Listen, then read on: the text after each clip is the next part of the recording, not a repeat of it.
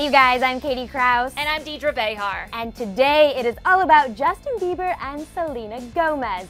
JELENA has kind of had a whirlwind year, and we are counting down all the reasons why we think they might be getting back together. Okay, so after 3 years of on and off dating, in May 2015, we had our first signs of a JELENA reunion.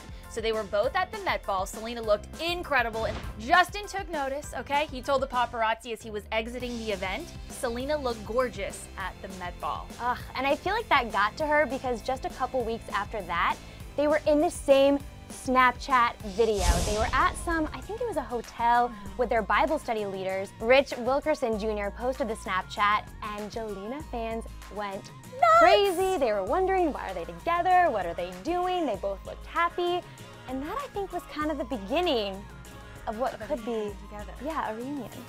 Then we got some new music from Bieber, and there were some subliminal messages in the videos that, of course, JELENA fans took notice of immediately. So first, in the Where Are You Now video, fans submitted artwork, and one of them said, "Where are you now, Selena?" And it somehow miraculously made it into the video.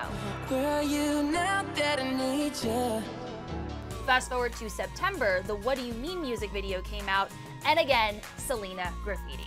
What does it mean? Justin Bieber, that was a pun. He knew that that stuff was in there, and he gave it the check mark. Right, and then I think the music videos kind of led us into what I like to call headline frenzy. Yes. It was interview after interview, quote after quote, starting with Selena Gomez. She told Elle magazine in September that she will always love and support Justin Bieber. And then here's my favorite part. When the interviewer asked Selena if they would ever get back together, she started laughing and said, "I don't know." So then Justin gets his chance to kind of put his 2 cents in. He goes to Complex magazine and kind of drops a huge bombshell. He says, "I moved in with my girlfriend when I was 18, started my own life with her. It was a marriage kind of thing."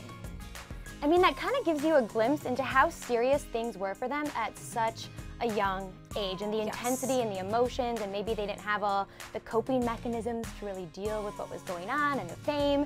And then this duet leaks of Justin and Selena. The song is called Strong, and it really details what they were going through when they were in this relationship and what they wish could be different or what they could have done differently. And I think it's weird, the timing that leaked makes you wonder. And speaking of the music, while promoting his new album, Purpose, watch what Justin Bieber said when he was asked what inspired him. What inspires me the most when I write music? Probably my ex-girlfriend.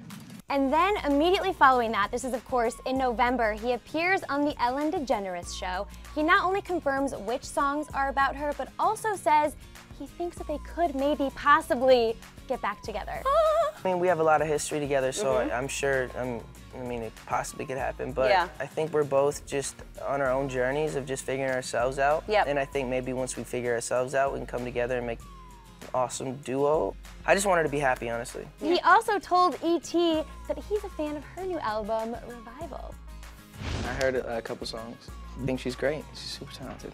The one thing we cannot deny is that they actively, willingly spent time together on November 21st at the Montage Hotel. So basically, fans captured Justin serenading Selena, so romantic, right? I know, it's so cute. With not only his song, Sorry, he did My Girl. I mean, I gotta give it up to the guy for that. Round of applause for that one.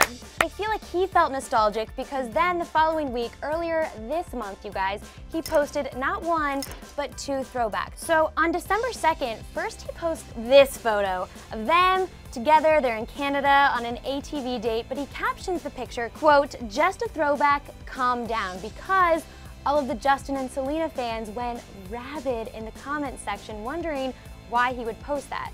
Then, just a couple days later, December 6th, he posts yet another throwback right after she's linked to One Direction's Niall Horan. And it's her in this white dress. They're leaving the Hotel Transylvania premiere, and he just writes, "Crazy throwback." What does it mean? Seeing pictures of her in the media with a new guy, his fellow pop star, that's gotta hurt. So let's settle this. Do you think they could get back together, and do you want them to get back together? I think the answers to both are yes, but I want to point something out. 2 of Selena's really close friends, Taylor Swift and Demi Lovato, are in very stable, loving, healthy relationships with men who are a little bit older. If it's working for them, it'll probably work for you too. What do you think?